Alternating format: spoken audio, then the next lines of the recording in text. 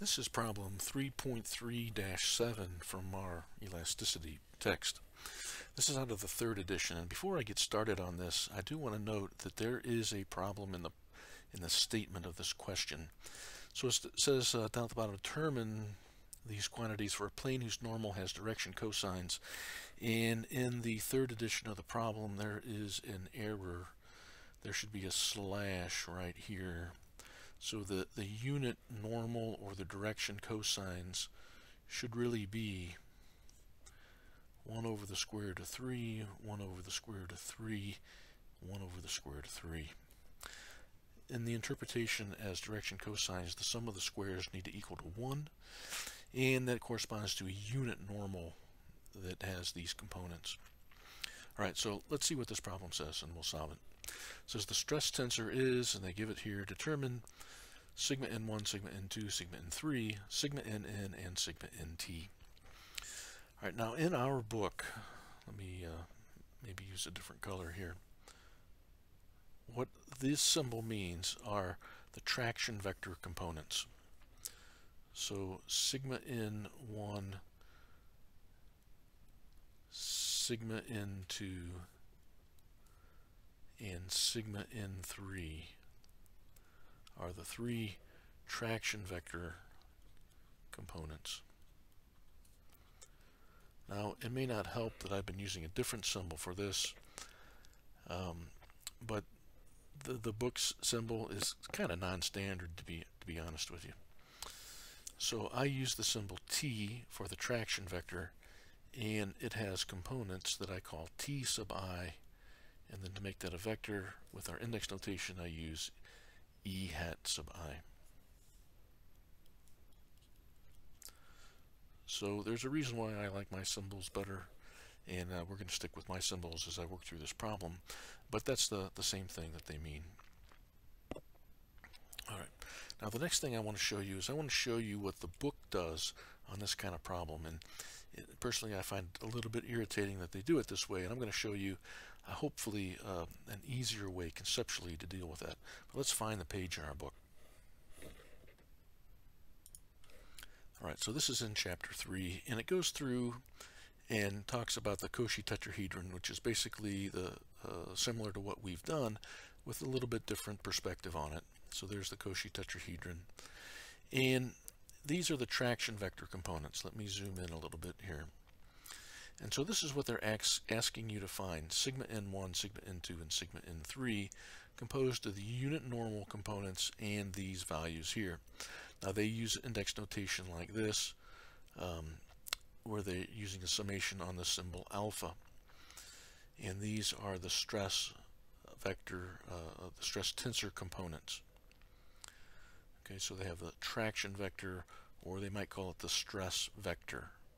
It has the same units of stress, but it's actually a traction. It's a force per surface area. And you can use these equations in order to get the answer that they want you to get. But let me kind of explain a different approach that hopefully will make more sense after having watched the lecture videos. We saw in the lecture that in order to find the traction vector components, we would use the formula sigma I, j, and j. We have a symmetric stress tensor, so if I wrote it differently previously, it's going to be alright. Sigma I, j, and j will still work. Now, we can do this, and then we would get the exact same equations that I just showed you. This would be sigma 1, 1, n1 plus sigma 1, 2, n2 plus sigma 1, 3, n3.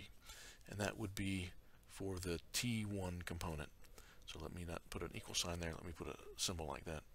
And then I could do the same sort of thing, and I could get that equation for T2, and I could get that equation for T3. As we mentioned, our book likes to use the symbol.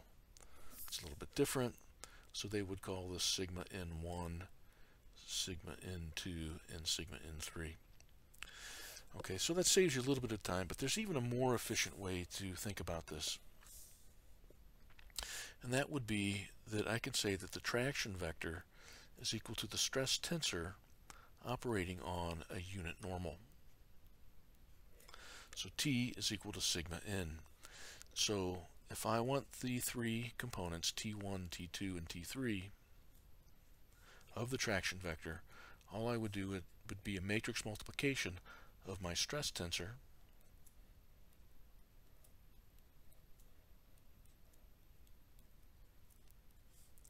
times the unit normal.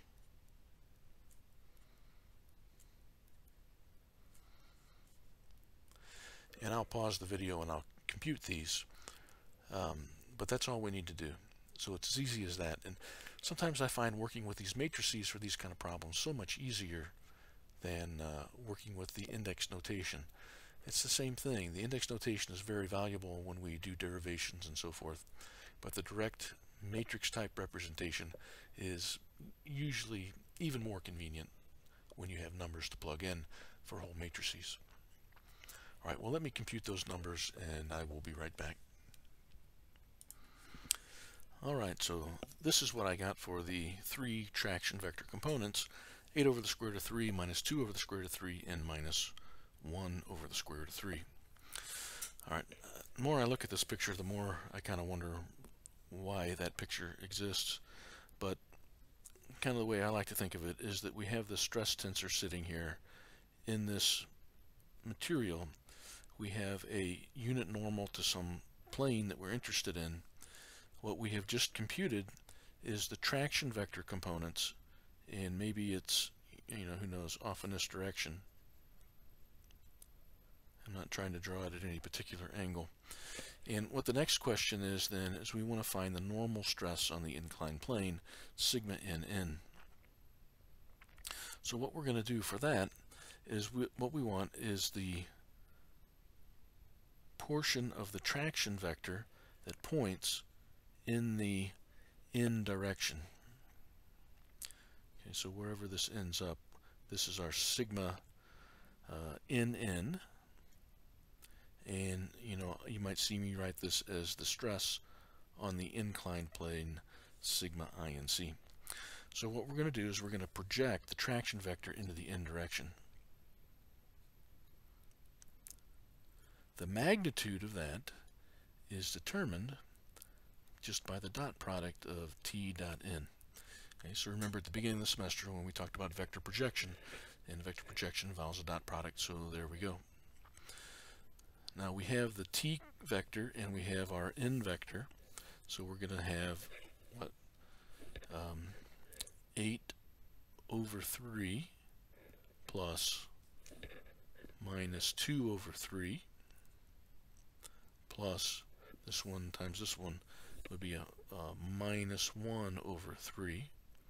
And so altogether, when I add those up, I get 5/3. So that is the value of the stress on the inclined plane, the sigma nn, or the sigma inc. Now the last thing that I need is sigma nt, that is the shearing stress. And graphically, that would be the portion of the traction vector that is parallel to the inclined plane. Now, if we wanted to, I suppose we know the components of the normal stress traction vector in this direction. We know this that goes off in that direction, the total traction vector. So we could do a vector subtraction, but the other thing is that the distance here, the magnitude of the traction vector, is this physical distance here. The magnitude of this vector is sigma nn. Okay, let me shorten this up. I didn't quite go as far.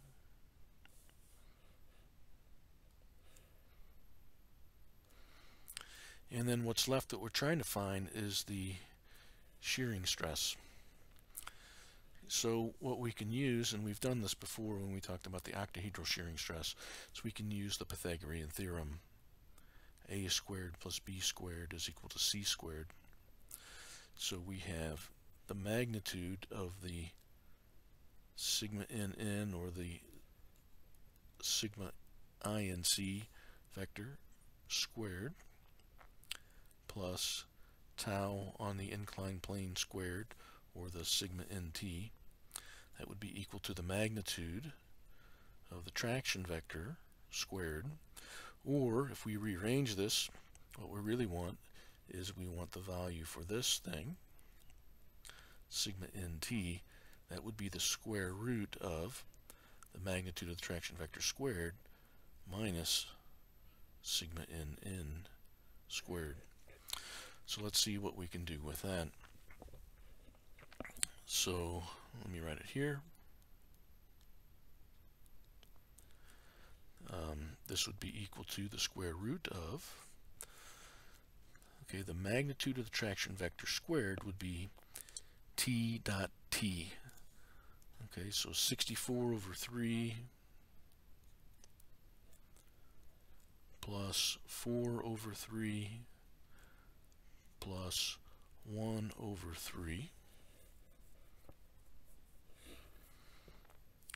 That whole term is this squared. And now we're going to subtract away 25 over 9. And the value I got when I used my calculator, maybe there's a cleaner way to write this, but when I used my calculator, I got 4.4969.